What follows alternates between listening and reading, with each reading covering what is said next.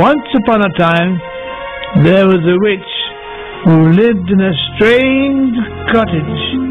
Her maid, whom she had stolen from a well-to-do family, was as pretty as a picture, but invariably hungry, since the witch kept all the best food for herself. One day, the witch baked some cakes in the oven, but she fell asleep in front of the TV, and consequently, they were baked rock hard. Put them on the shelf, child. I'll throw them at the cats later. But I could eat them. I'm hungry, and my teeth are strong and white. Never, said the witch, whose teeth were loose and black. Now get back to work. But the leathery cakes were too tempting for the maid, and though it was like eating 5 snooker balls, she nevertheless ate them up before visiting her dentist for emergency bridge work.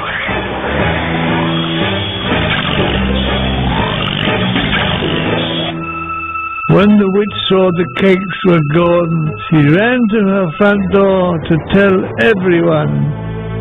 An old king happened to be riding past. She ate for fun. 5 cakes are mine. Did you say today she spun 5 bales of twine? I did, said the witch, ever the opportunist. In which case, she can come and live at the palace.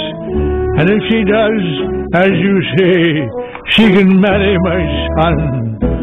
So, when the maid got back from the dentist, the witch packed her off to the palace, where the king showed her to a room in the tower and demanded she produce 5 bales of twine by sunrise. But I can't spin. What's that? Your auntie win? Said the deaf king. Oh, forget it, said the maid, turning attention to the job in hand. By midnight, she hadn't produced a centimetre of twine, never mind 5 bales, and she was ready to give up when, through the little tower window, popped a green goblin. What's your problem? The maid told him she only had a few hours to produce 5 bales of twine, or what? Or I won't be allowed to marry the prince. No problem. I'll spin for you, but I'll take your gold necklace as payment. The maid was horrified to lose her one possession of value. In a flurry of activity, the goblin set to work, and by daybreak it was all done. As the sun rose, the little goblin hopped out of the window, clutching the gold necklace, as the maid awaited the king's arrival. He was amazed at the progress. At this rate, I'll be a textile magnate. He commanded the maid to spend another night in the tower and produce more bales of twine. How many bales? Any snails? Idiots. I heard that. It's 10 minutes to 4, if you must know.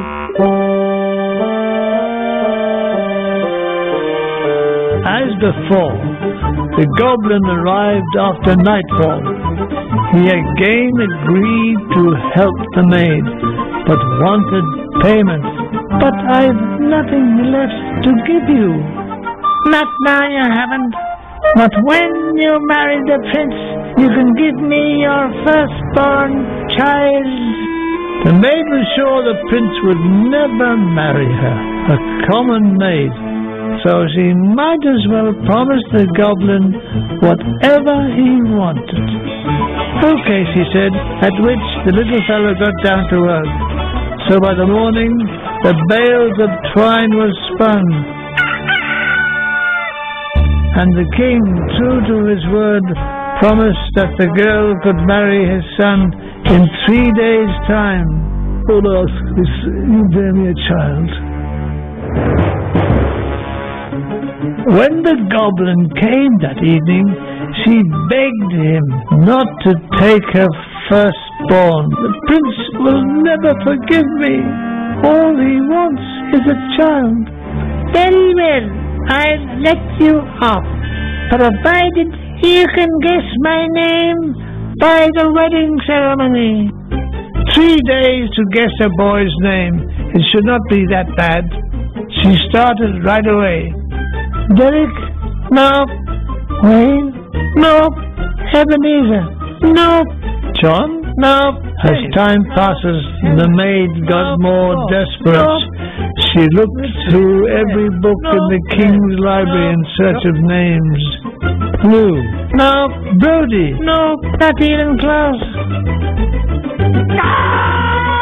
Soon the fateful day of the wedding arrived. Everyone had been invited, and still she had not thought of a name. As the service got underway, her time had all but run out.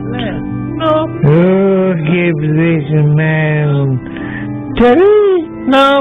Jerry? No. To be her wedded husband? Is it Jerry who gives this man? No, it's not. Tom TIT. Just by accident, the king had guessed the right name. Tom TIT. Yeah! Whoopee! Whoopee! And so, thanks to a deaf king and a torturous plot, this tale has a happy ending after all. The prince and the maid eventually had a baby, settling on the name Rumpelstiltskin. Rumpelstiltskin, come and tidy your bedroom.